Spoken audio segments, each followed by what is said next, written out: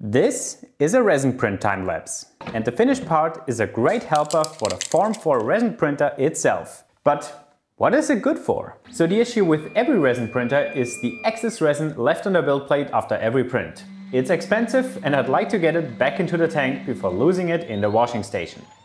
Pretty easy, just mount it at an angle and let gravity do the work. I only need to design a mounting bracket. So I started with the shape around the build plate mount and clamp, which worked after the second try.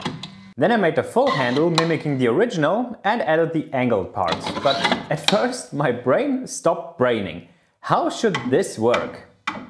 So after a major adjustment, it worked and I could try out different angles. And look, there the resin is dripping back into the tank. Great! One detail is this hole avoiding that switch, so the printer doesn't start with the build plate at an angle. The design is finished, so I can print it on the printer itself.